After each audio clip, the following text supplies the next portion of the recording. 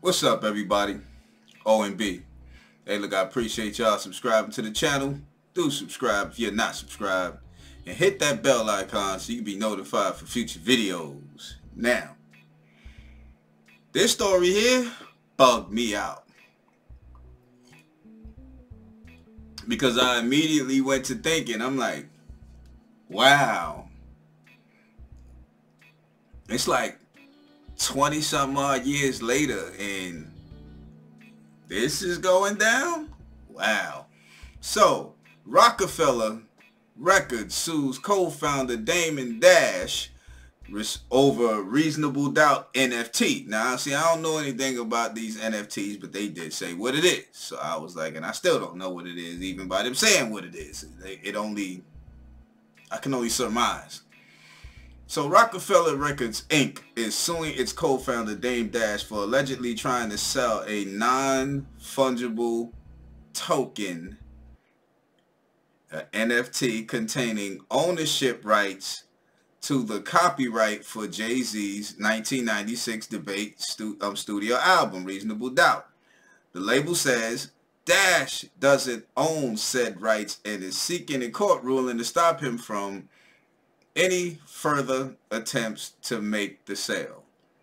On Friday, Roc-A-Fella Records Inc., now owned by the Island Def Jam Music Group, filed a complaint in the U.S. District Court of the Southern District of New York against Dash after he allegedly planned to sell an NFT of the album's copyright in a virtual auction hosted by investor platform Superfarm.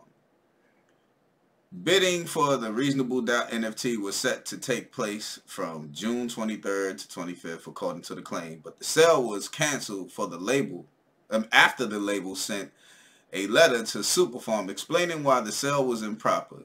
Despite the cancellation, Roc-A-Fella says it believes Dash is trying to sell a Reasonable Doubt NFT and has refused to stop his efforts to sell Roc-A-Fella Records' most prized asset. Roc-A-Fella Records is seeking a ruling that states the label exclusively owns all rights to Reasonable Doubt.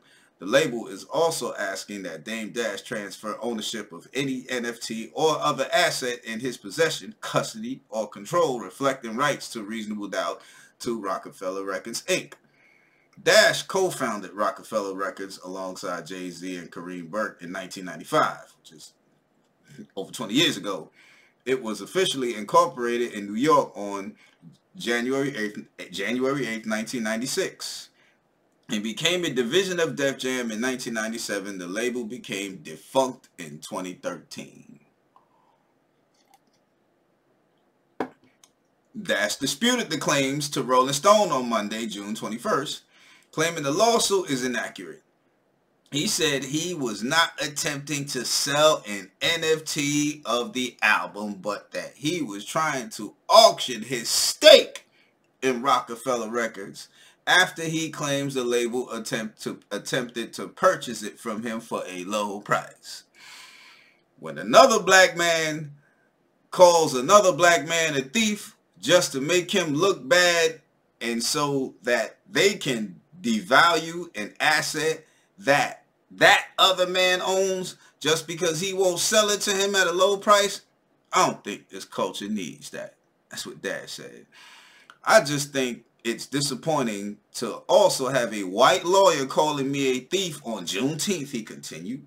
It's very representative of what they do to someone when they try to make a good guy look like a bad guy just because he's doing good business. Now, you know something? That right there is what I'm talking about. That man, he does own something apparently, and he hasn't sold it. They want it. So they trying to get it for free. Or get it at a low price. You don't need any money. Here you go. Yeah, take that. Yeah, just take this little bit. And he like, huh? You gotta do better than that, buddy. You know what I'm saying? And I don't blame him. I don't blame him at all. But let me tell you what's crazy to me. This man in Dame Dash created Roc-A-Fella Records. And now Roc-A-Fella Records is trying to bite him in his ass. So in essence, he created a Frankenstein. You know what I'm saying? So it makes me think, it's like, yo, is a lot of this stuff really worth doing? Going through all of this stuff to create something? Look what happened. Look at the article I did about Nina Simone. A lot of y'all don't even know who Nina Simone is. Y'all don't know y'all history. Y'all don't know anything past 10 years ago. And that's a damn shame. She's a cultural icon. A lot of you hip-hoppers sample her music. But anyway, this ain't about that. You know, my thing is like, wow, yo. You can't even own something and come off of it without folks trying to poke and pick at you when you black. That man worked hard, B. Y'all seen all them videos of when before everything got over him making these deals, yada, yada, yada, getting his spots and getting his money right with these people, putting them in place. I respect the man because I know it takes a lot of hard work to do that. It takes a lot of sleepless nights to do that. It takes sleepless nights to do what I'm doing. Can you imagine what Dame Dash had to go through to build Roc-A-Fella, B? Ha! Woo! I respect that personally. So when I look at stuff like this, and this man is just doing his thing, you think he's stupid? That man ain't stupid. He know what he doing.